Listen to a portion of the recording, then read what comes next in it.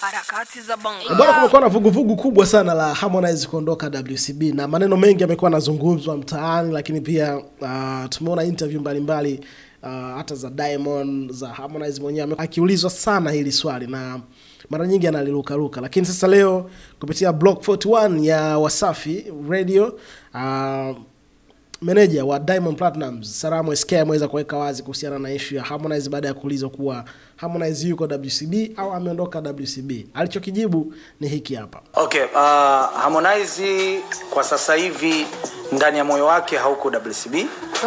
Harmonize kimakaratasi bado yuko WCB. Kwa nini nasema hivyo?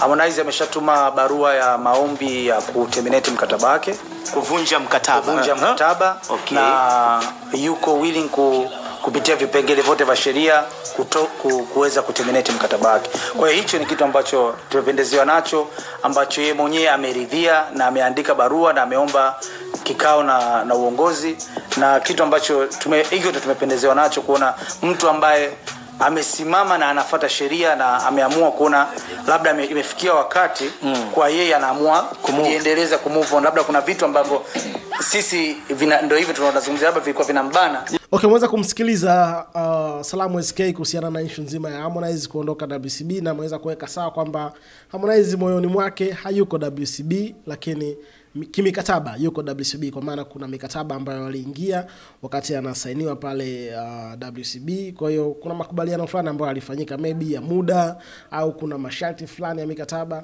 Kwa hiyo Harmonize says yuko kwenye process za kuweza kufuatilia hayo mambo yote, kuweza kuvunja ili aweze sasa kusimama yeye kama yeye, sio chini tena ya WCB. Hiki kitu tunaweza tukakiona, tunaweza tukakichukulia kwa namna nyingine, lakini kiukweli inawezekana ni yuko sawa. Harmonize yuko sawa kwa sababu mtu unavyokuwa unahitaji kuanzisha familia nyingine, lakini inatakiwa tu aondoke katika hali ya uzuri, kusiwe na matatizo yoyote pale. Akiondoka hivyo nafikiri ni kitu kizuri, kwa sababu hata Diamond pia alisaidiwa akafika sehemu hiyo naye akaweza kuwashika mikono watu wengine na kuwasaidia. Kwa Harmonize pia inatakiwa afanye hivyo, aweze kukua, apate familia yake na yeye aweze kuwashika watu wengine mikono, kuwasogeza sehemu nyingine.